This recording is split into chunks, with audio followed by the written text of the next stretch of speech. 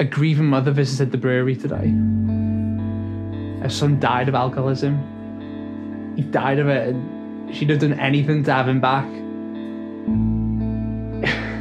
It got me thinking about my dad and how if I died tomorrow, then he'd use the funeral as an excuse to get up and do a set, you know.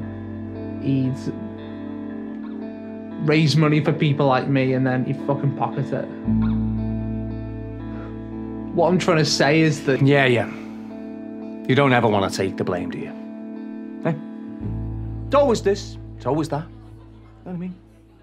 You don't drink because of me. You drink because of you. Your own problems. I mean, everyone knows that. You know that. Look at our Tom. He can hold it back. Why can't you?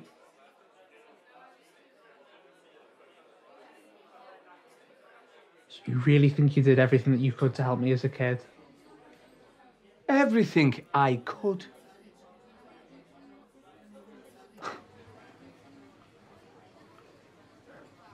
That's what I thought.